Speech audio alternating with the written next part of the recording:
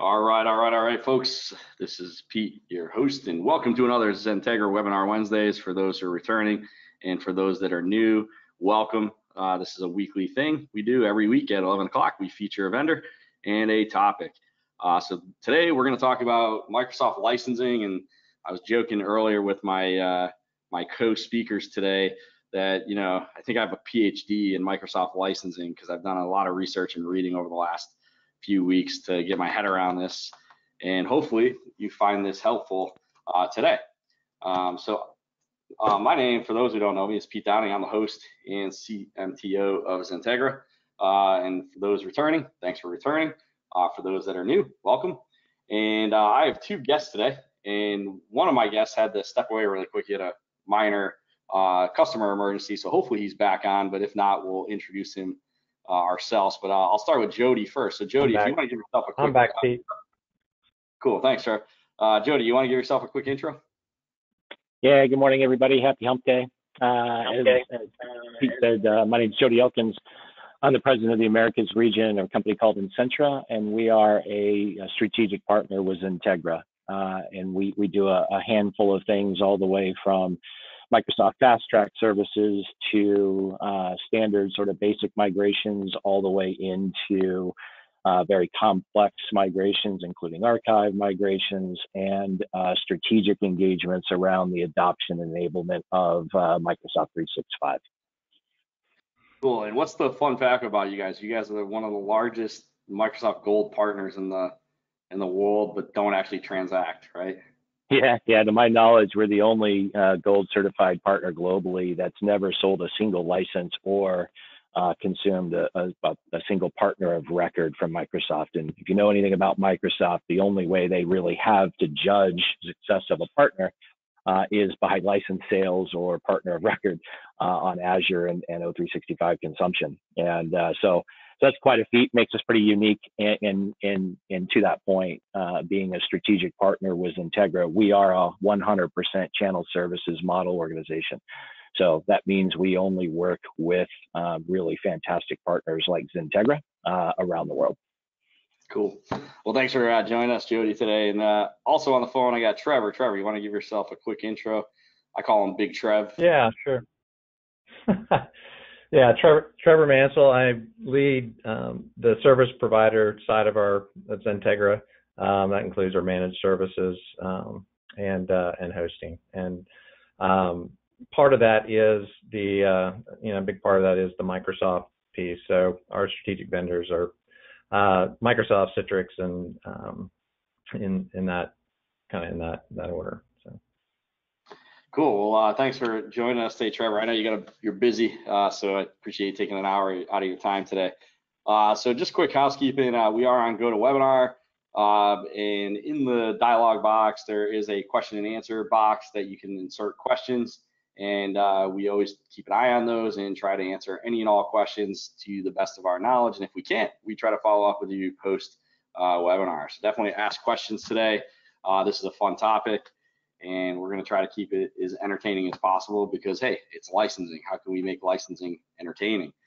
Correct. I was going to challenge you on that, Pete. I don't know if it's exactly a fun topic, but it's definitely a necessary one.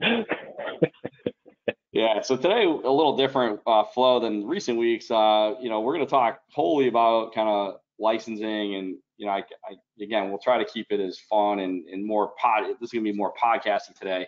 But we got a great panel, and I'm excited to talk about this. Before we dive in, definitely head over to XenTegra.com/webinars. We got a great lineup through the end of the summer, and I'm actually building out September and October now.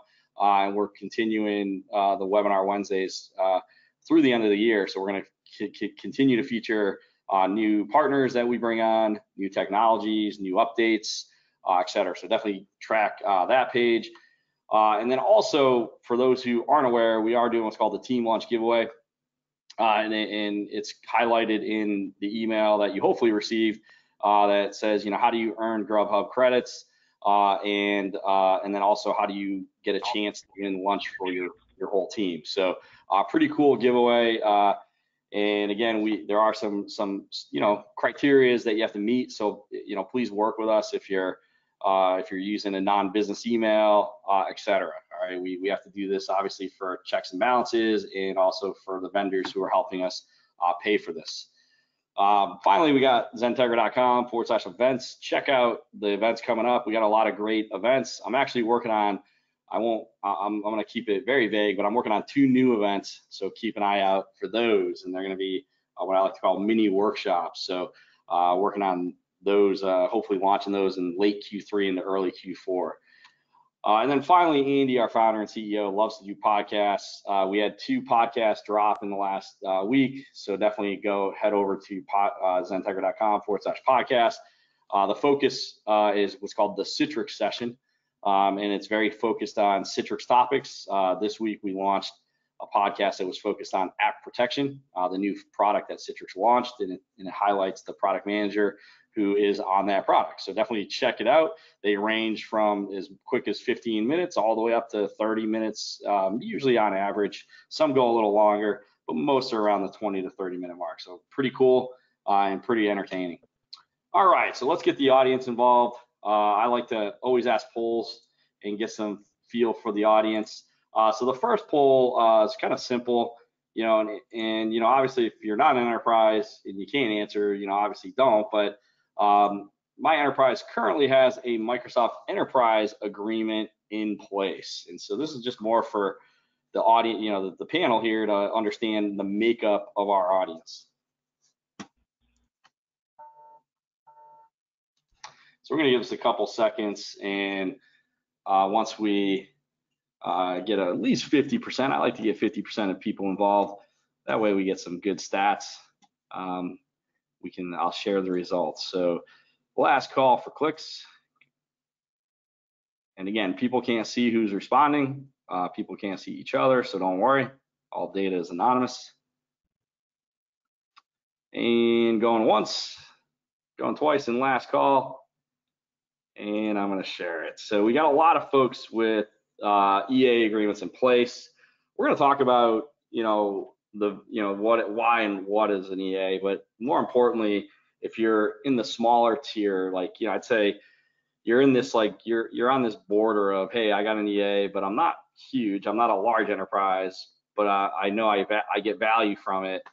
Do I need it? We'll kind of talk a little bit about that today and kind of highlight the muddy waters that is Microsoft licensing. All right, the next one is, are you familiar with Azure Hybrid Use Benefit, the Azure Hybrid Use Benefit, aka Azure Hybrid Rights? The technical name is Hub, but you might have heard it as Hybrid Rights as well. So again, this is more to understand, do you understand what this is? Because if you don't, it's a great way to save money if you're going to start looking at Azure. So we'll give this a couple more seconds. Again, try to get 50% participation. A lot of people are sleeping today. And I'm going to say final call for clicks. So going once, twice, and final call. And done. All right, so we got a lot of folks who don't know what hybrid rights is. So I'm going to talk about that at the very end. I'll talk about, the hybrid rights / hub, and just give you an idea of what it is and what you need to consider when you're looking at renegotiating your EAs or just licensing in general. And Trevor, we have great insight on a recent customer we just worked with as well. All right, my enterprise uses Office 365 today, and so pick the one that best meets your needs. So are you a hybrid shop? You're on-prem, in the cloud, or just on-prem? Pick the first option. Your Exchange Online, you're currently deploying, or you're staying on-prem for right now, or you're a Google Chrome Enterprise shop.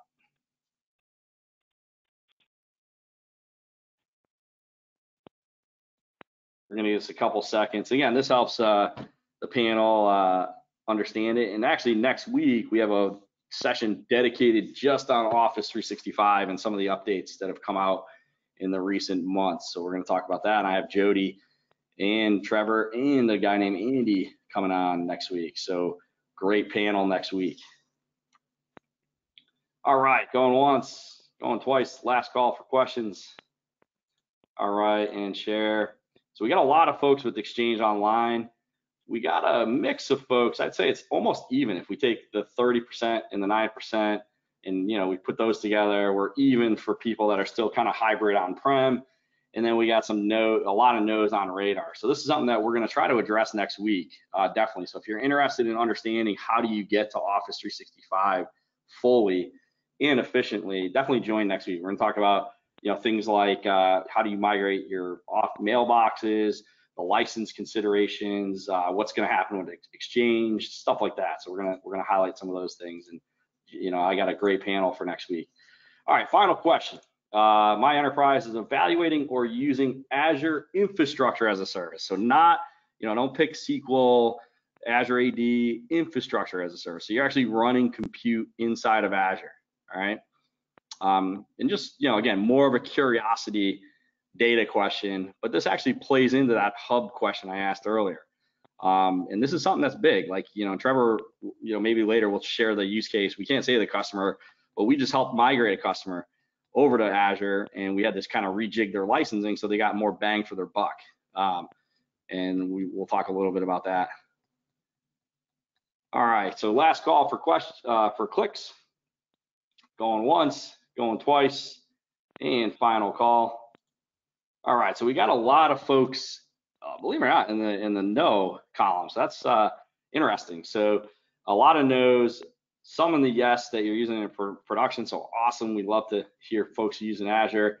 And then in the top end, 20 to 25%, we're in a test lab or evaluating it. Now, one thing I'll say, a little asterisk and a little commercial here. If you're evaluating Azure and or you're looking to evaluate WBD, please reach out. We can probably get you some funds that will help you, augment some of the costs of piloting different scenarios. So definitely reach out. You'll hook up with Trevor and or I, and we'll talk you through some of the programs that Microsoft is offering right now around evaluating Azure and WBD for that matter. So, all right, well, that's the polls I have for today. So those who join me, I like polls, I like data, and I appreciate everybody playing, and we may reference some of these later on. If you're not following XenTegra or XenTegra or Microsoft on social media, you definitely want to. So give us a follow. Little shout out to the YouTube channel. These webinars do eventually make their way up to the YouTube channel. So if you get over to the XenTegra YouTube channel, you'll see an archive of all the webinars we've done since I started this flow.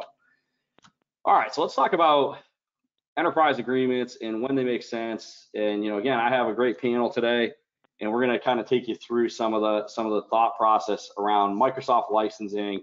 And post event, I will share a couple of resources I found that are very helpful when considering programs, the different licensing scenarios. And then if you get on the phone with the Trevor and or I, we can actually talk you through what makes sense. And I've been on the phone with Trevor, and man, you're pretty good, Trevor, at it. So a little compliment to you.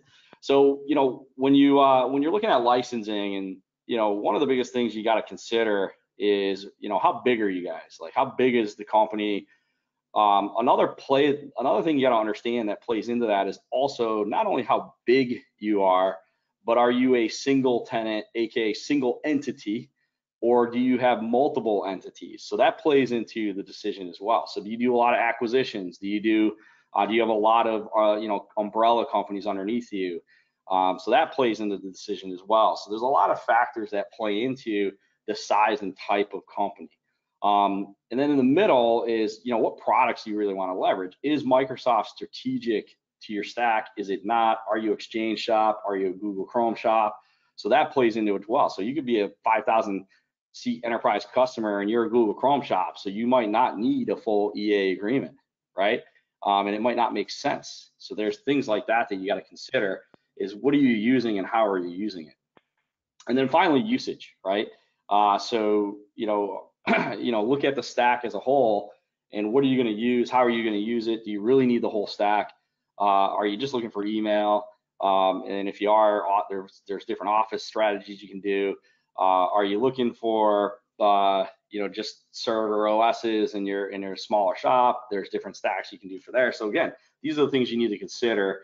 And again, nothing new here, but just putting it out there so that we're all on the same page. So, I always, so size in this case does matter, right? And if you're under 250 users and or devices, that's where you really need to start really thinking about, well, how are you going to license your Microsoft products? And that's where a conversation is going to come into play in a second, where we'll talk about what's called the service provider offering, right? And then in the middle, it's kind of a little bit ambiguous here, but greater than 250 devices. And I'm gonna talk about this a little bit more detail in a second, because yeah, I know like 500 plays into that. Well, there's some things you can do if you're greater than 250 devices, and you want to get more flexibility. So again, the theme there would be flexibility. And then finally, if you're greater than 500, that's where kind of you start getting into that, do I do an EA or not? And I would argue if you're on the lower end of the tier of that count, you really need to rethink, do you need an EA and does it make sense? Because you're spending a lot of money, and are you getting the full mileage out of it? And Trevor made an interesting comment. One of the other hidden benefits of an EA is the education you get. So there's things like that you have to consider. So here's kind of the different licensing buckets that play into the things. And I want to talk about all these, but if you look on the far left here, you got, what's called your open license. And under open licenses, there's all different types of open license. There's open value subscription, open value, et cetera. So there's different ways to structure the open license. And by the way, there's different structures for government and education as well. So if you want to do a follow-up, we can kind of take you through, the differences between the education side and the government side. And I'm going to guess if you're in the government sector, you got a whole team that does this. So you don't even need to talk to us. But at the end of the day, yes, there are different structures even below this around education and government. And I'm going to share a white paper I found that highlights this, by the way, as far as part of the follow-up. In the middle, you got, users and devices. Again, education, there is an option there. There's some really, by the way, if you're in education, you definitely want to read the fine print. There are some really cool enablement things you can do for the students, et cetera. So I mean, it's funny. I started reading some of the stuff and I'm like, whoa, I didn't know that. So it's pretty cool. So definitely, if you're in education, make sure you read what you're entitled to. But really, the one that plays heavily here is the Microsoft Product and Services Agreement, and then what's called Select Plus. So those two kind of go hand in hand. Select Plus is only available for academic and government now, by the way. So again, that's a whole other tier. And then finally, yeah, at 500, there's Microsoft Enterprise Agreements, and there's two buckets here. There's, you pay for it or you do a subscription model. So there's two ways you can bucket the enterprise agreement, and there's different ways that you can tackle your EA. All right, so I break it down, and I just want to level set, and I want to throw a question out there for Trevor and team. Here's your Microsoft Enterprise Agreement. A lot of you have one, or probably very familiar with this, and you're a year, so you lock in hard, right? And so you want to make sure you negotiate and you get the best bang for your buck when you negotiate this.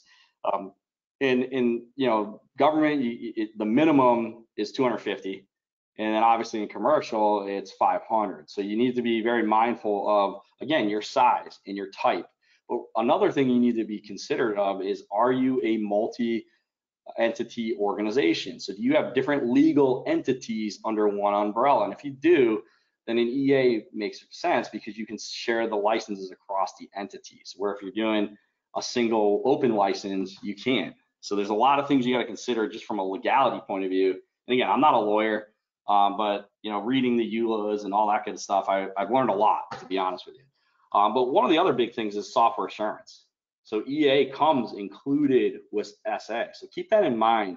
So if you're big on, you want to have that SA, you want to be able to have support, et cetera, then in Microsoft is very strategic to your stack, then an EA definitely makes sense. And is it pricey? Yeah, it is. But if you do it right and get the full mileage out of it, you get your ROI and TCO. The next level is what's called Microsoft Products and Services Agreements. Now, what's cool about this one, and if you notice, this is a commitment, right? So you do a commitment and it's 3-year. Open, this product and services agreement is transactional, right? So it's non-expiring, you're as needed. So you have a lot of flexibility. I'm going to summarize this up in a second. And so this is a little more I'll call it like the add as you go, pay as you go model. And we're going to talk a little bit about this in a second around the CSP and where that fits, right? And you have to have at least 250 users or more, this gives you a lot more flexibility. So, I'm going to go out on a limb here. If you're a Google Chrome shop, do you really need an EA? Maybe this is a better fit, right? So yeah, you're a Google Chrome shop, you're all in with Google, and you need some Microsoft products to kind of augment your stack, then maybe this is an option. That's something to consider, right? So definitely keep this in the back of your minds as you start looking at, if your term's coming up. And again, you're probably working with a large, what we call LAR, because they're the only ones who are allowed to sell EAs. They have great teams to help navigate the muddy waters of an EA agreement. Now, one of the things you'll notice here is the software assurance is optional. So it's an add-on cost. So that's something to think about as you start looking at products and services separate and doing transactional-based approach. Now, the other thing is open agreements. So this is typically where if you're under 500 or under 250, you're going to fall into this bucket, okay? And then this is where Trevor and our team can help you figure out what makes sense. Do you want to do your own agreement, or do you want to do it through a CSP, an MCSP, a Microsoft Cloud Service Provider, right? And so this is something to think about. If you're a smaller organization and you're thinking about, well, do I need to own the licenses? Do I want to, do I just want to pay for what I'm going to use, et cetera, then this is something to keep in the back of your mind. And we'll give an example in a second on things you can do to, leverage this. Again, there's different ways to structure it. So you can see like transactional or commitment based, but the agreement term is non-expiring if you're doing transactional for 2 years. If you do a commitment based, it's 3 years, or if you do on-prem, the last option, it can be a 1-year commit. So again, you can do as needed or organization wide. So there's a lot more flexibility. So the theme of this one is flexibility. And you can see, the biggest thing here is the payment options. So you can do upfront payments, you can do annual payments, and you can do financing as well. So if you're a smaller shop and you need to kind of spread the payment love across different years, you can do that. And then CSP opens the door for a bunch of other options as well. So here's kind of a quick summary, all right? And I'm going to pause and make sure there's no questions. But as I talk about it, and I'll see if Trevor has any input as well before we start diving into CSP. But the first option is you want to purchase licenses. So if you're under 250 users or devices, your only option is really the open license programs, right? If you're above it, then you're looking at what's called a select agreement, okay?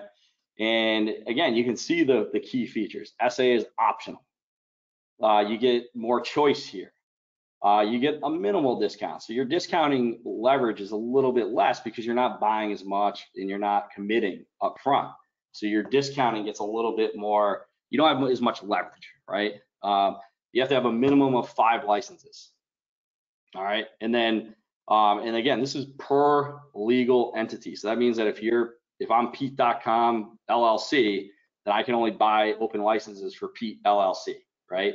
And I can't share it with Trevor LLC, even though we're owned by Jody LLC, right? So that's how it works. So again, keep that in mind as you start, looking at different options. And again, in this case, it's upfront. So if you're going to buy a license, if you go and say, hey, I need 10 licenses of Office, or not Office, Server 2019, you're paying for those licenses up front, right? So again, keep that in mind. The middle option is purchase over a 3-year period. So this is assuming you're going to make some kind of commitment and you're going to purchase it over a 3-year period. So this is where if you're under 250 devices, you do what's called open value. If you're above 250 devices, this is where EA comes into play. So if you're willing to make a commit in a 3-year commit, then you need to start looking at enterprise agreements. And if you're 500 or higher, then definitely, that's where, for the commercial side, that's where you need to I should probably put parentheses 500. So again, 250 is government, 500 is commercial. And again, the benefit here is SA is included. Your discounting is very, depending on your size, your commitment level, et cetera, your discounting varies. This covers the whole enterprise. Now, the great thing about this is you can spread your payment, okay? So you can spread the payment over a year. You can do it through financing. So it's a little more flexible if you're going to do a purchase and you do a commit up front.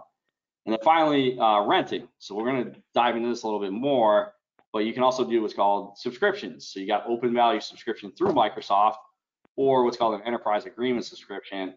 And again, you get a lot of the same value as the middle option. The key here is you can do what's called annual payments, and depending on what level and how long you commit to will determine your discounting power. All right. So again, the three buckets: do you purchase over and do a commitment, or do you rent and do a subscription? All right. So let's talk about another option. All right. And as I'm switching this, I'm going to do a call for questions. So final call for questions. Hey, Yep. Peter, I'll just make a comment there.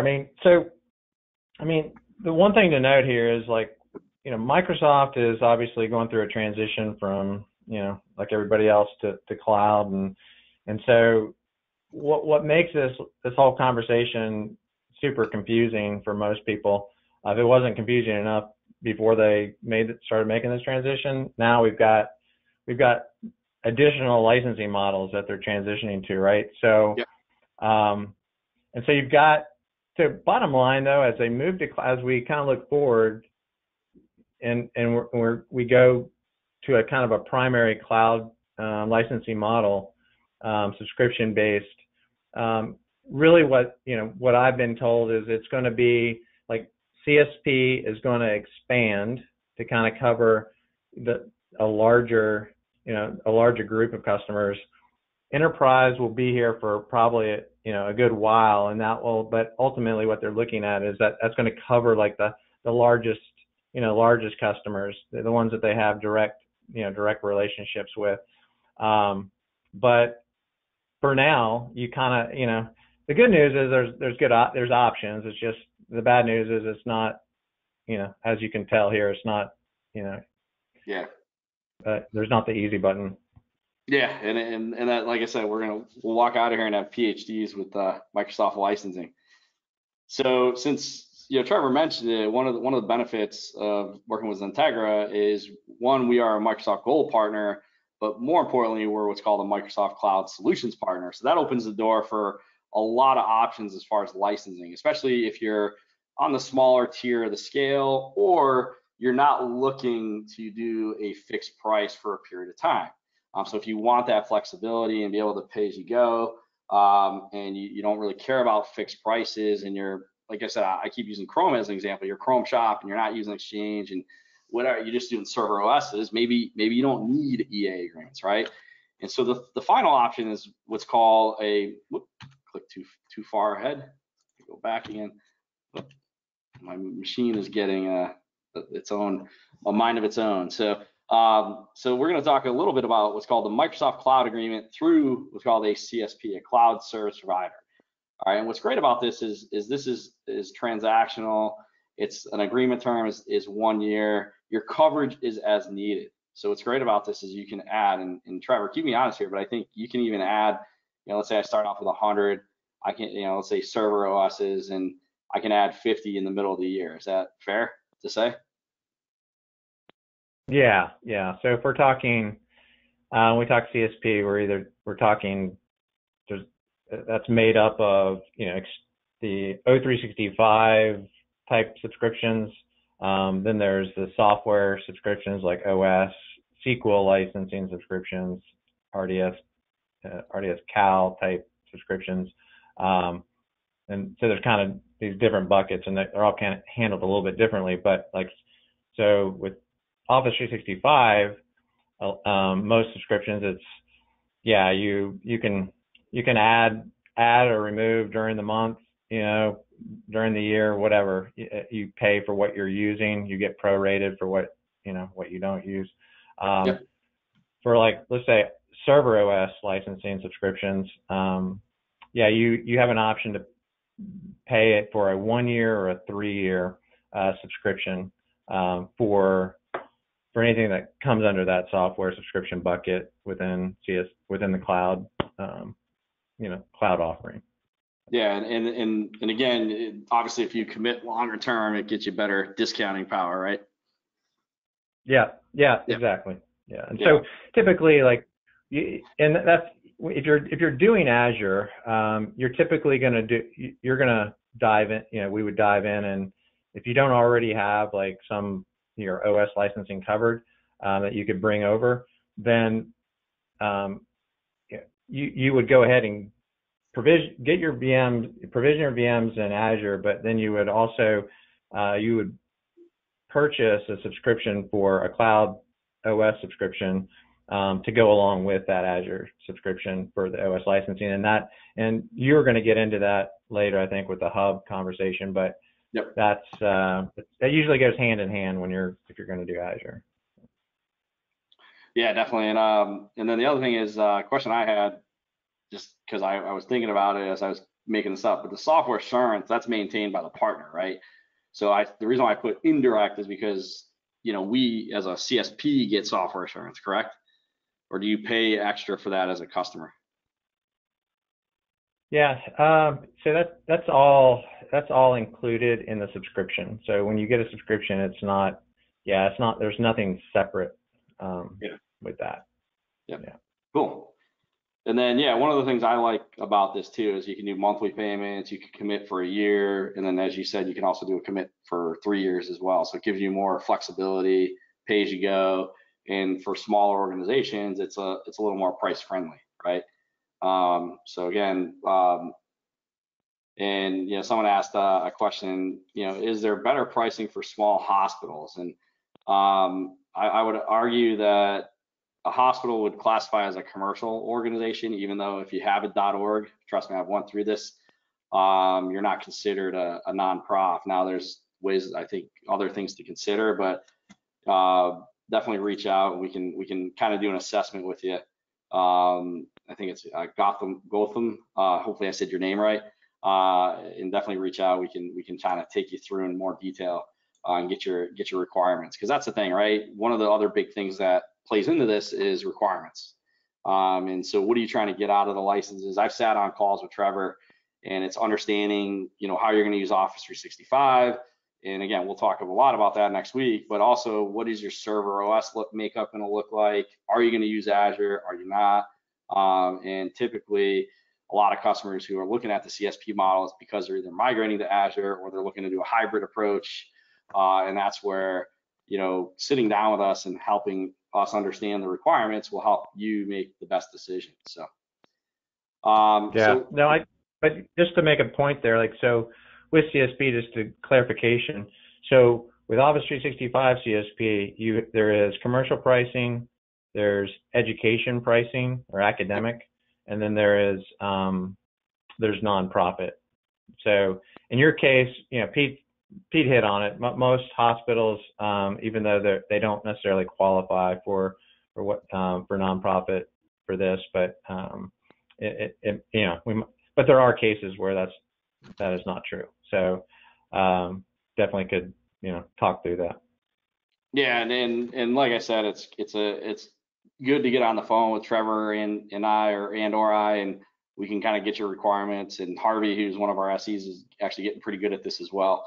So Trevor, just really summary, I think we've danced around it, but in your mind, what's the best benefit of licensing through a CSP if you're under that threshold? And what do you think the number one benefit is? Yeah, and just to kind of recap what I'm trying to make a decision. It's not a number. Like, it's not, hey, I'm 500 or under. If I'm 500 or under, I definitely need to go this direction. It's not. I think the answer to the question is really comes into it. It has more legs than that, and you kind of just have to look at. To me, it's complexity of your environment and your organization. Those two factors really, and size is obviously a component as well, but it's really the complexity, because I mean, honestly, there's customers out there, that enterprise customers doing CSP that have 3,000, 4,000, 5,000 seats. So it's not necessarily about the number. It's about the other, and does what CSP have to offer and what you need line up. And so CSP, for the most part, in general, it provides you flexibility. So you basically pay for what you don't have to do it. There's no long-term agreement. Pay month to month. Remove ad. It's super simple. You get an advisor to kind of take you through that and to help you with managing costs and giving you direction there. You also, with no additional cost, and this is a big one, is that you get premier support. If you have an EA, you have to pay for that. That comes, that's an additional cost for you. With a CSP, you get the service provider providing support with you alongside Microsoft. So that's a big item there. And you don't have to necessarily deal with an offshore call center during that support, which most people don't care for. So I think those are kind of the big thing, and there is the ability to do discounting, which is another plus here. It's either it's an EA agreement or a CSP if you want to get it, be able to have the flexibility to do negotiate additional discounts. But yeah, that's kind of how it goes. I mean, I think it's not it's not the answer for everyone, but it's definitely something that everybody needs to consider, because and things change like year to year with this program. It gets they add more to it. So some of the things that you get with EAs, let's just say an academic, like the academic EA agreements, they're very unique. They have different programs and entitlements for students and faculty. Well, even though CSP has academic licensing and some of this stuff, they don't have every program that comes with that academic EA. And so I would say you just need to look at that, factor that into your decision. But yeah, but going forward, what you'll find is more and more people will be going CSP just because it will make sense. Yep. Cool. And yeah, so and like I said, Trevor has a lot of great insight, and we've done a lot of these, and I've personally been involved with a few, and it's oddly kind of interesting to be involved because you get to understand how stuff works and the decision tree process and all that good stuff. But so, all right, now that we've confused y'all and we want to add one more layer in, is especially if you're considering Azure, there's another piece that you need to consider, and that's what's called the Azure Hybrid Benefits, which is actually now called the Hybrid Use Benefit Hub. And the biggest value of the hybrid benefit is the ability to not have to pay for the OS cost in Azure. And one of the things, I have another slide, but I don't want to kill everybody with slides today, is if you were to look at the OS cost across the board, that's the one thing that's never going to change, right? And so compute is always going to change because that's what you can control. You can control what size VM you pick, what's your IOPS, how much data you're going to use, ingress, egress. You can control that, and you can control that cost. But what you can't control is the OS cost, and that's always going to be static. So whether you do a reserved instance or not, and if you don't have the hybrid benefit or not, if you don't have the hybrid benefit, reserved instance or not, you're always going to pay that OS cost, right?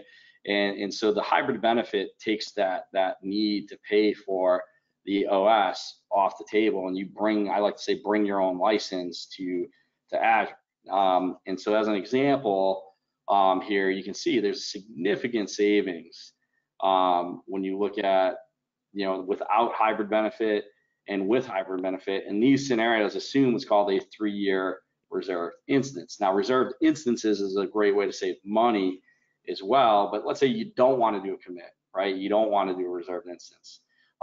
You still want to have that hybrid benefit because you get rid of that OS cost, which is a significant portion of your Azure cost.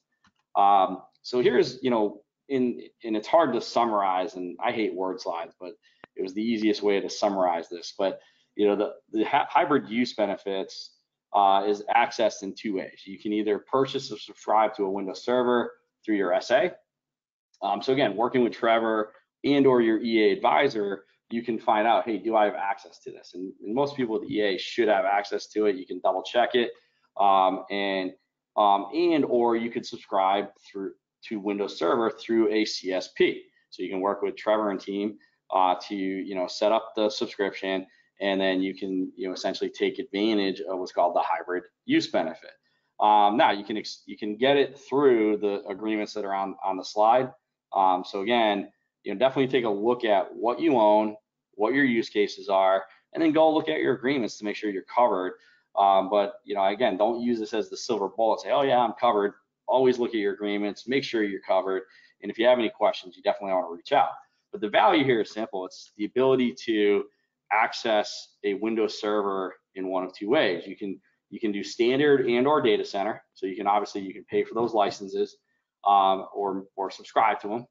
And then once you do that, you get, for every license, you get 16 physical cores.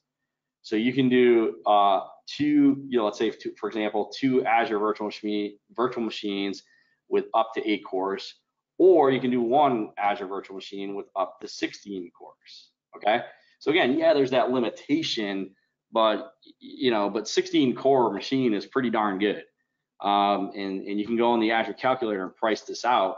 But again, this cost savings is significant, and it's definitely something to consider.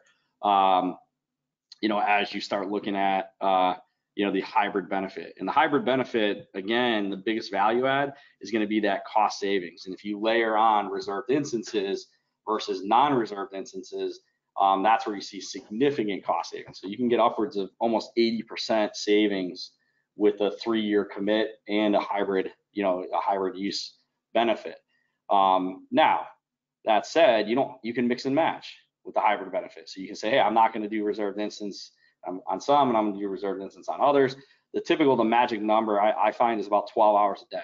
Like if you're going to run a virtual machine for more than 12 hours, typically you want to start looking at reserved instances. If you're going to be stringent and make sure you're powering off machines, or you have auto scale turned on for your VDI environments, then you may look at pay as you go. So there's a lot of different decision trees that you have to look at, and that's again where Trevor and I can help you out in understanding how to navigate the hybrid use benefit. So what I'm gonna do is pause really quick and say, hey Trevor, what are the other considerations you think customers should think about? And we had a really good example. We can't say the customer name, but that I was involved with, where we moved them from an on-prem subscription of O365 and then cut them over to Azure, and we're able to get them better, not necessarily pricing, but just a better pricing structure from a licensing point of view. So any other considerations you think we should think about as we're looking at cloud service provider plus hub? Yeah, no, for sure. I especially for, I think Azure, every day we talk to customers that, I think everybody kind of dives in, and then, is kind of focused on the engineering side and getting the solution working, and then they get a little bit of a sticker shock at some point, or someone gets a call from someone, and that's where like hybrid use rights really is one component. Leveraging reserved instances properly. It's not for every workload, but for the right ones.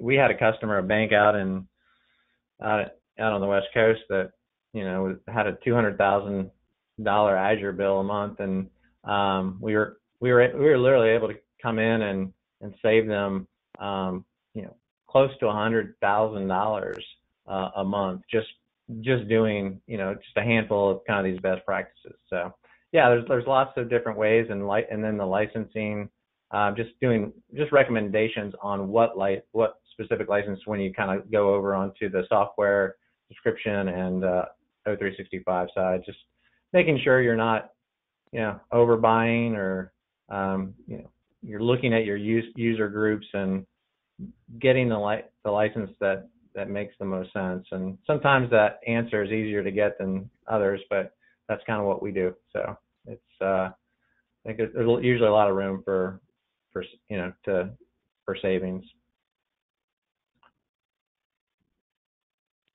So Trevor, Yeah. a good question came in. We were talking about this before we got on the call too.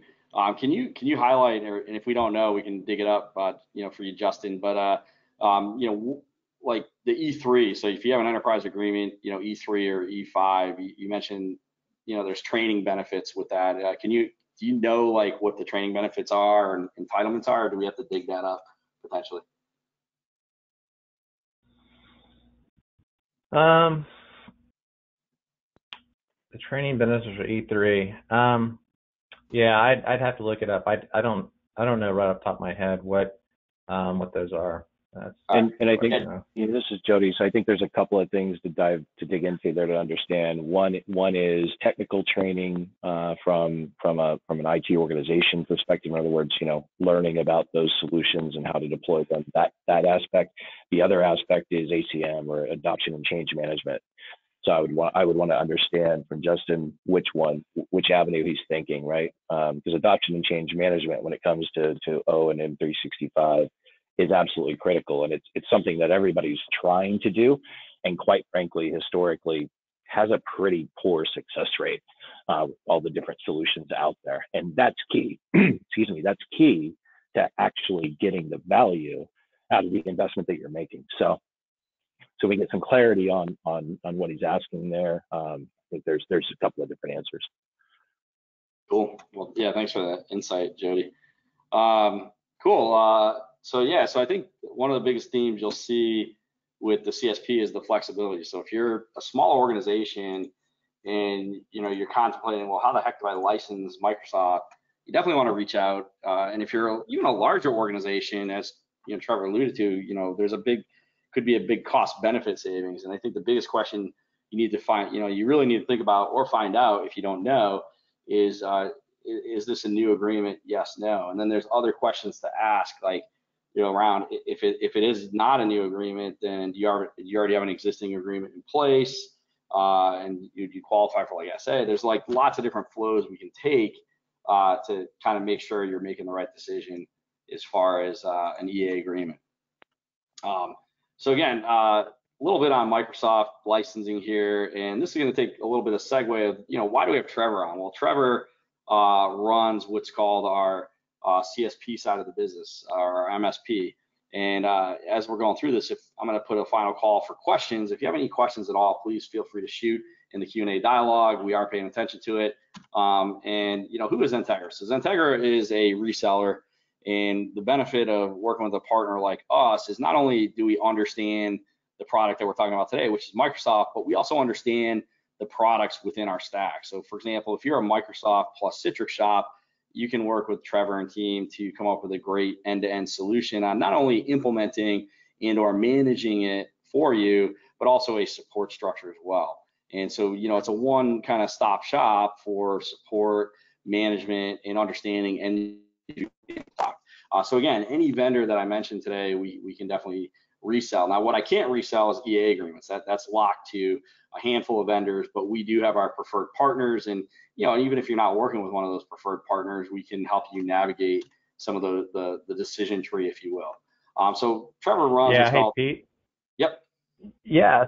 I just make a comment there. I mean, I think just so it's clear, I mean, what you'll find out there is, Pete just said something. We're not able to trans EAs, but that we're not here to give you a single answer when it comes to this. So it's not every road leads to CSP. I think you might find that elsewhere out there, but we're really more looking at this from an advisory, making sure that it's the right fit. And so we've got a lot of customers that are EA customers that we provide value on top of it. And the example I provided earlier, that the large the bank that was all in Azure, we're providing them consulting services and guidance around Microsoft. So it's not part of doing business with us from a Microsoft perspective doesn't necessarily lead you to CSP. I just want to make that clarification. Yep. Cool. So Trevor runs what's called XenTegra Connect our XenTegra Connect division, which is our MSP side of the house. And I don't know about you guys, but I think we've all been here, done that, and nothing is worse than getting a phone call on the weekend or at night to try to troubleshoot an issue or downtime. So why bother, right? And so that's the question you need to ask yourself is, how do you optimize and enhance kind of your offering to your end users? If you're doing Azure, you're doing Azure plus Citrix, and any of the other services I'm about to mention. So Trevor has a great team based here in the US that not only can support getting Azure up and running in WBD and Office, et cetera, but also we can provide tier 2, tier 3 support, as needed. And so here's a handful of some of the managed services we offer, and you can see we offer a wide variety of different, managed services. These are our core services. So you can see everything from, Citrix managed services all the way down to backup as a service. And and we can bundle these together as one end-to-end solution as well. So just because you go Citrix managed service doesn't mean you can't layer in monitoring, and because you want to know what the heck's going on with your end user compute environment, or patching or endpoint. So there's a lot of different ways we can slice and dice the MSP offering, and you can work with Trevor and team to find out what fits you best. And then parallel to that, we offer a bunch of cloud hosted services as well. So we can do desktop as a service. We have our own infrastructure as a service. So we have our own private cloud that runs in Equinix, and we can help you understand, what's the ROI TCO and why you would do this versus maybe do Azure, right? So there's a lot of cool stuff you can do working with Trevor and team to understand, what's the best path forward if you are going to truly consider Azure. And one of the big things that's coming up, and it's an interesting topic, and working with Trevor is, this whole notion around remote work, but also running products like GoToWebinar or GoToMeeting or Zoom or Teams inside of a virtual machine. And Trevor has a great solution for that, and we're going to be highlighting that in the coming weeks.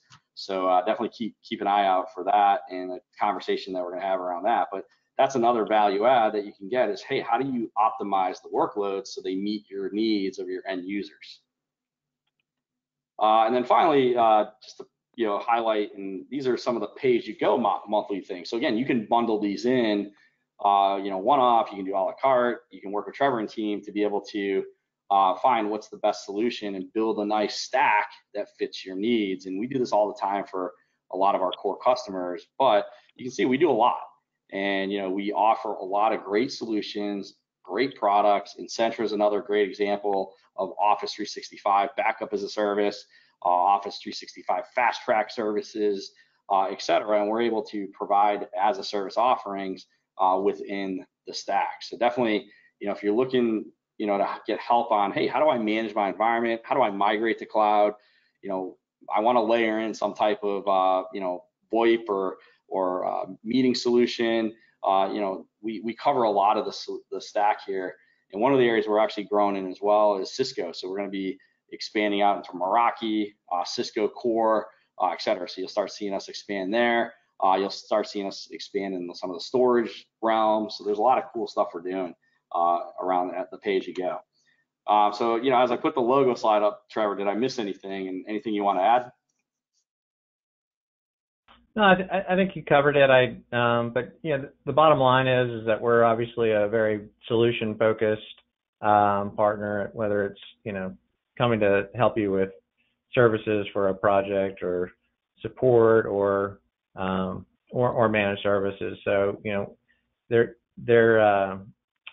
we're very focused, and I think that that's where we find success in just being able to not help our customers not have to relive every bad patch out there, and so just learning from other customers and then implementing it into kind of our blueprint that we provide out to our customer base. And it's kind of a huge thing for most of our customers is to not just getting the most success out of their solution. Yep. And so there's a great question that came in, and this leads me into the final few slides we got left. But Kevin asked a great question. Is there a free consultation available for existing Azure customers to review potential license savings? And Kevin, I'm just gonna say simple, yes. Definitely, plan to set up time. That goes for anybody on this go to webinar today. If you want to sit down and dig deeper, when you get that email from me that says, hey, set up some time with us, we'll take you through, we'll go through the use cases, we'll get Trevor, myself on the phone, and we can take you through where we could potentially see cost savings. And I'm telling you, you definitely want to set up time with Trevor and team, because they'll find the ways to help save you money. And so the simple answer is yes, we can do it. We can do a quick, calls and dig in to help you understand where you can save money in your licensing and where your gaps are potentially. So again, we do offer assessments. So if you're an end user compute environment, we do VMware and Citrix. If you're in networking, everybody has networking on this call, we do a free networking assessment. So if you're looking at cloud, I highly recommend you take a look at your network and understand, what does your WAN look like? What does your core networking look like? So we offer a free assessment for that. So look for that email as well. And then finally, I jokingly say, are you hiring? And if you answered yes and you need help finding candidates, definitely reach out, because we have a full staffing division as part of XenTegra. And we went into this area because, listen, between Andy, myself, Andy, our CEO, myself, Trevor, our networks are huge and we can pull from our networkings, but we also build trust with you. So as you become more strategic and vice versa, we can find you, proper people for the jobs you're hiring for in your IT, staff. And one of the things I love is sometimes I get to interview the folks. So, between Trevor and I, we'll sometimes interview them, and by the time they hit your desk, they've been vetted pretty well. So again, are you hiring? If you answered yes, let us know. We might have a great way to work with you, get you temporary, staff aug. We can do temp to hire, and we can do full-time hire as well. So again, anything I talked about, definitely reach out. But if you want to dig deeper and understand your licensing a little bit more, especially if you're on the fence of, do I go EA or not, or hey, I'm net new and I got to understand Azure, definitely reach out. We can take you through the how to navigate the muddy waters that is Microsoft licensing. So with that, I'm gonna do one final call for questions, and I'm gonna end on my contact slide so you can see our emails here. But I'll also do a final call for Trevor. Any final thoughts or inputs that you want to give before we take off for the day? I guess I'm speechless, not really, but I think I'm good. I really appreciate you putting this together, and I think it was, hopefully it was helpful for everybody, and appreciate everybody jumping on today for sure. Cool. And Jody, any final thoughts from you, and looking forward to having you on next week to talk Office 365 as well. Yeah, just a thanks to everybody joining, and just to reiterate something that Trevor made a point of, it's important to have an advocate. Licensing in general is challenging, always has been from a Microsoft perspective. Really important to have a good advocate. And look, one of the reasons we work with XenTegra is philosophically, we all come from the client side of the business of this industry, right? Meaning that we worked for end user organizations. And so we are aligned perfectly in the sense that our collective goals is actually to help customers navigate all this crap. So having the right advocate working on your behalf, really, that understands all the different complexities associated and the rapid change pace associated with Azure in particular. All those things combined, you really need a strong advocate to help you navigate all of that, and ultimately, keep your costs as low as possible. Yeah, no, I agree. And so with that, I'm going to say thanks everybody for joining. And that's our webinar Wednesday for this week. Again, definitely join us next week. We're going to be talking Office 365, the future of Exchange. 2019 now, and things you got to consider when you're looking at Office 365, and then we'll highlight Fast Track as well. So if you don't know some of or all, definitely join us next week, and we're going to be highlighting that. And we have, again, a great lineup in the month of August, so definitely check out our site for the up and coming vendors we're going to be featuring. And with that, I'm going to say thank you for joining us, and as I always say, see you guys all on the flip side, and have a great rest of your weeks.